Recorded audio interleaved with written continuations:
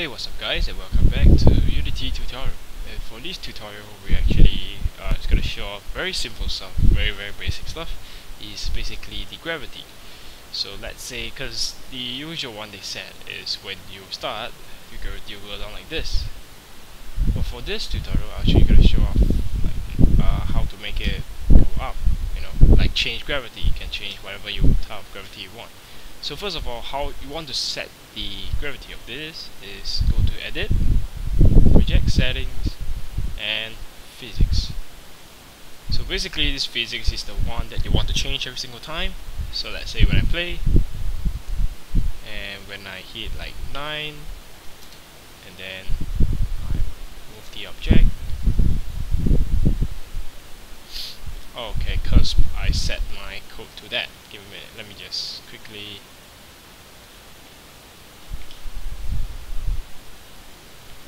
Okay, so now let's go back to my edit. So let's say if I set 9, you can actually see my box go up. So if I put like, let's say -2 and enter, my box should go down like this. Okay, so next, let's say if I put 5, my I set my cube,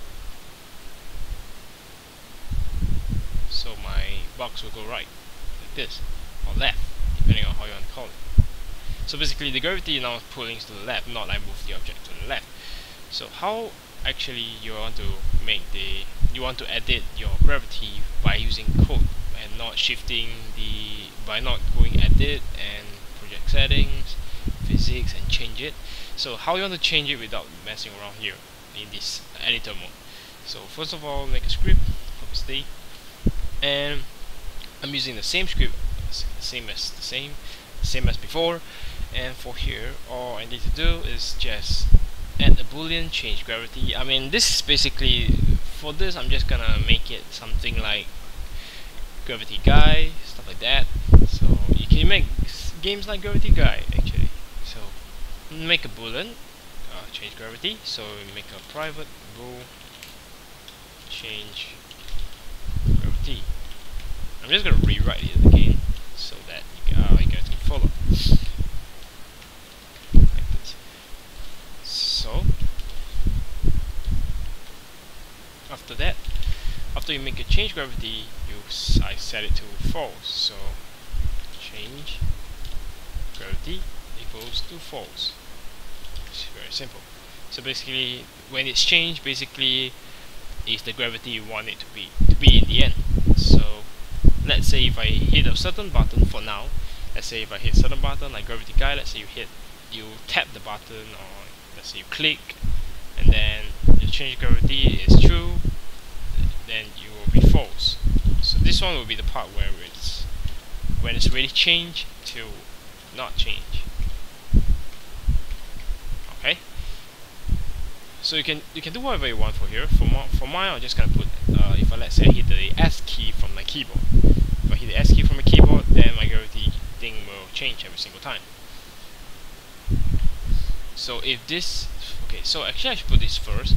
So if let's say I hit S and I change gravity is false, which is at the start is false, like here, and then my change gravity should be true. So which one will determine it? So we want to make sure that, let's say if your gravity is true, what will happen? So it's true. So this basically is the one that you want it to change its gravity. So how you want to change it? Physics dot gravity equals new factor 3 and your 3 numbers, and that's it. That's really it. So let's say if I want my X to move, I can actually do like this. And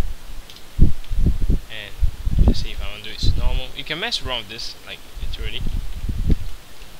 And then last but not least, make it, let's say if it's false, which means it's static. So change gravity is false.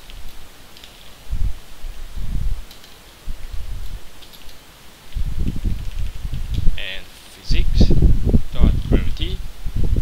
equals to new vector 3 and whatever you want.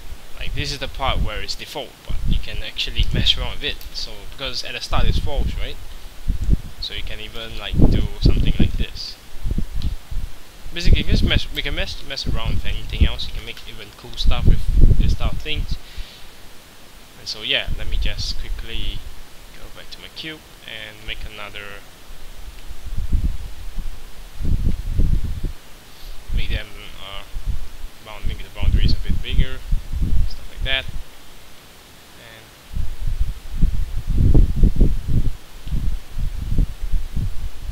give a minute. I'm gonna take a look to it. And last but not least,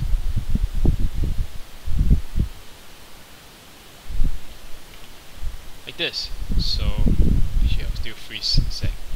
So like this. So at my start, my cube will actually go like this type of gravity, and then I press S, it will shift to another side, like that. You can do a lot of cool stuff with this. Again, you can see like the rest of my items here also get affected from it.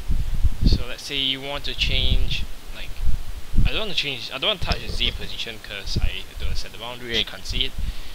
So let's say if I put it more obvious, I put like very obvious. So if I put 50, you actually can see it shift very violently. So let's start. The thing just shift violently,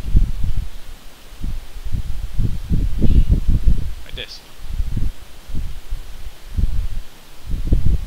So you can just mess around with all these gravity type things, and basically that's really it. So let's say if you are doing a character type of thing, and let's say you want to. So let's say you have a character that's standing out like this, right? For example, your character is standing like this, not like that. And let's say when he moves up, you want your character to rotation to be, or you want the character to move upside down as well, right? So what you can do is you can make it scale from here. Just put a negative in front of it. So if let's say, okay, so exact. So for this, let's say if you want to make from the top, and then let's say you change gravity, you want it to switch its scale, just simply put a negative in front of the thing. Oh, sorry, not that. Just put a negative in front, and then you will actually see your whole character moving upside down. So what you need to do is just basically call a player here. So let's say public game object player, for example, player, and then so let's say if your gravity is true, which is when it's changed, then you want the player scale to change too. So transform dot position, no, actually not position, scale. So local scale equals new vector 3, and then whatever I'm calling it. So probably 6.2, and then just put negative in front of the thing, negative 0.07f and 3.6f, like that. Very simple. So simply just write the same thing over again for your change gravity false and take out the negative. And that's really it. So now I just need to go to my find my exploring script, and basically drag them in. I can't find it now. Okay, I'm just gonna make an empty game object here, and this will be my game manager. I think just put it here, and oh, okay, now I found it. So basically my wall, just simply drag my cube here, save here. So this will be my gravity test. I'm just gonna name it gravity test. Whoa. Okay, simple. So as I start, you may not be able to see it, but let's say, okay, I got an idea.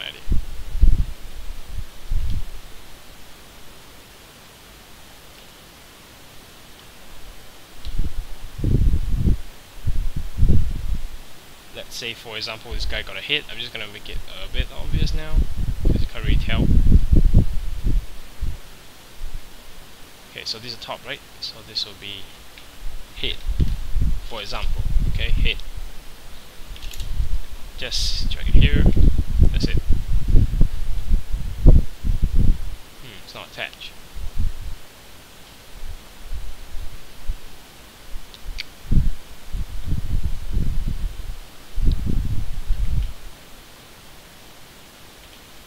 Okay. There we go. So let's say if I press S,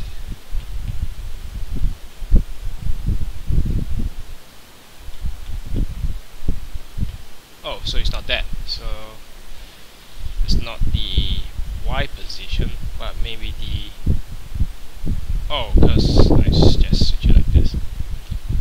Okay, give a moment. Let me just put it negative here and see what happens. Okay, not this too.